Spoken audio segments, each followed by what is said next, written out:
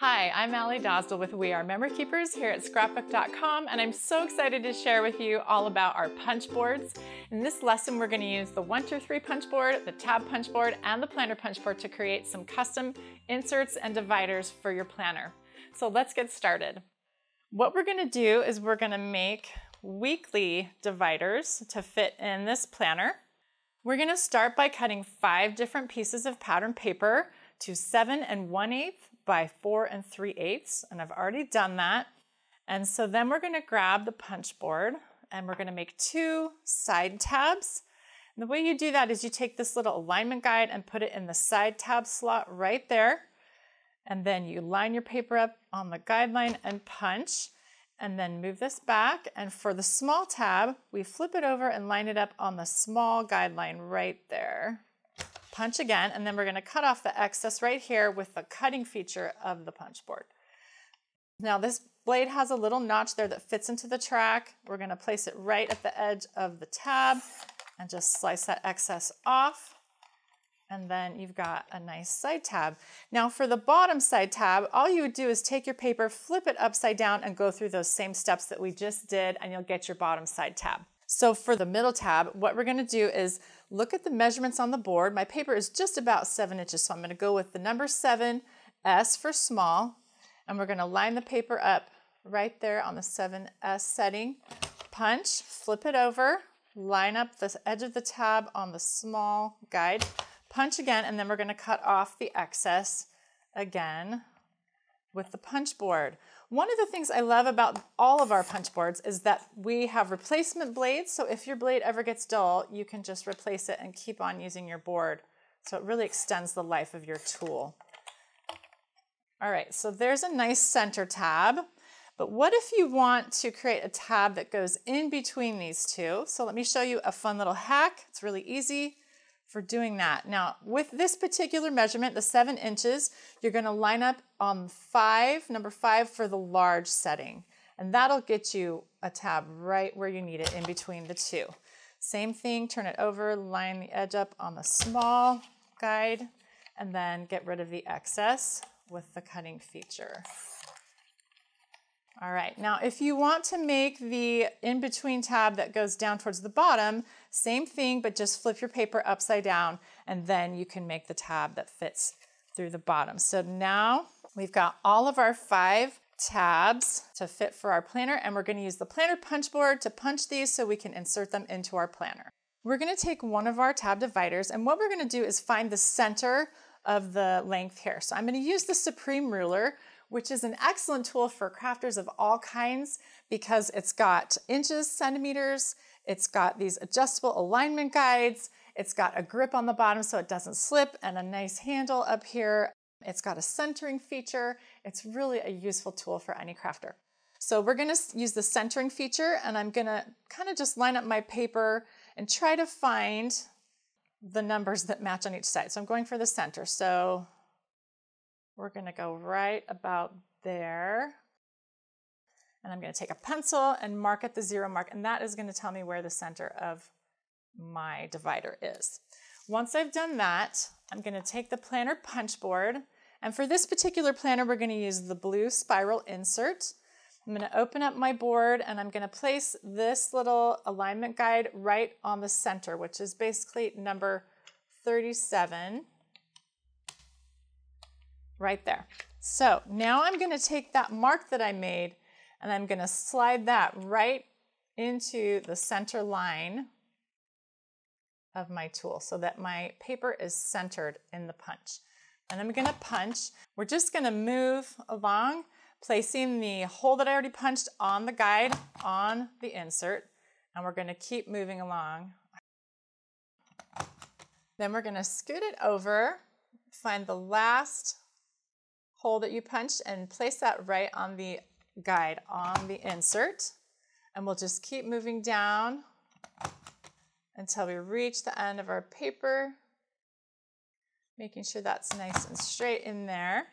Then we flip it over and we're going to do the same thing on the other side, lining up that last hole on the guide on the insert till we reach the end of our paper. So once we've done that, we're going to add a label that I typed with the typecast typewriter, or you can write on it, whatever you'd like to do. And we're just going to stick that there. And then we're going to add some embellishments from the Heidi Swapp Memory Planner Embellishment Kit. We're just going to stick a little bit of washi tape on there from the Oasis collection. It matches this fun Oasis paper, which is perfect with Heidi Swapp's one-day personal memory planner. Okay, and now we're ready to add that into the planner. And we're going to go back to August. And what I like to do is I'd like to divide up the days so that they fit with the weeks. So this would be week 1, and we're going to just slide week 1 in there and place it into the planner.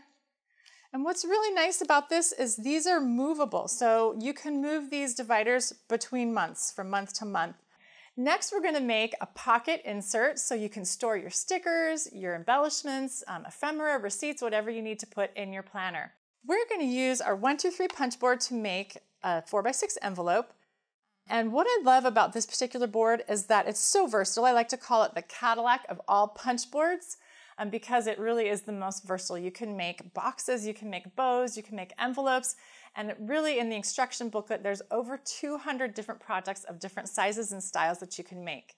So for a 4x6 envelope, we need an 8 3/8 inch square paper, which I've already cut. We're going to line it up at 3.5 here on the board. And then we're going to pull out the extender arm for scoring. And then we punch and take our scoring tool, and we're going to score right along here. Turn it, and we'll line our score line right here on this guide, and then punch and score again. We'll just keep doing that on all 4 sides.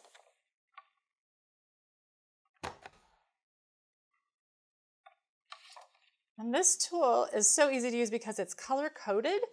So whatever project you're making, you just follow the directions of the different colors. So that makes it really easy to use. Now, like all the punch boards, there are multiple features on this board. So we're going to use the corner rounder, which is right here, and round all 4 corners on this envelope.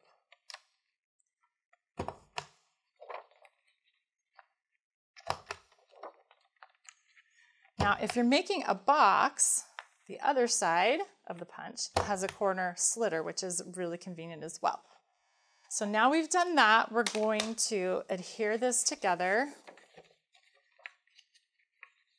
And what I like to do when I'm assembling this is take the sides, fold them up, and then I like to cut off that piece right there. I think it just looks a little bit more neat. So I'm just going to do a little score line there.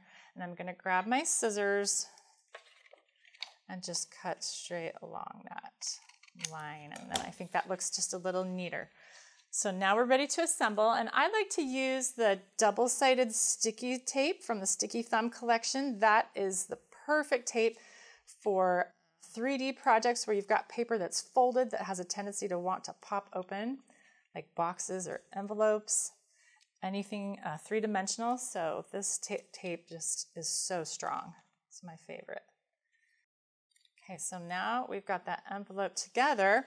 What we need to do is we need to punch with the planner punch board right here along the edge so that we can insert this into our planner. Since this particular envelope is 6 inches, that fits perfectly into the board. So we just line it up on the center line right there. And we punch and we follow the same steps that we did before. Punch and move over all the way down to the end. Now we're going to add a ribbon to this so we can keep it secure when we have all our planner goodies in there. So I've taken a 2-foot length of ribbon. I'm going to use my ribbon cutter, which is a fabulous tool again for any crafter.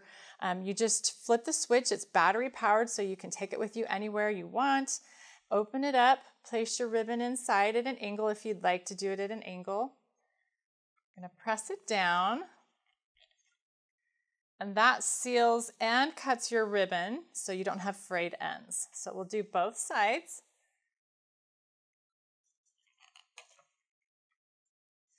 And then we're ready to put that on the envelope.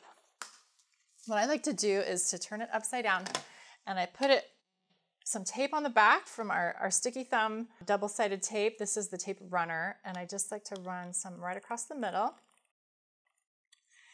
And then place the ribbon on top of that, and then it stays secure right where it's supposed to be. Then I'm going to thread that right into one of those planner holes nearby.